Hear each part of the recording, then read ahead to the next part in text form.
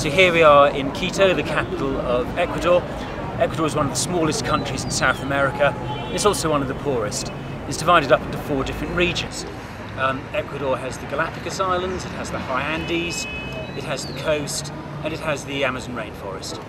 We have a number of different projects here. Now these include working with street children, working with the elderly, working with disabled children. We have a project working with the rubbish dump children, and also in 2 different orphanages. Hi, my name is Monica Montes. I am the Outreach International Coordinator in Ecuador. I really like the volunteers in my house. They are very nice.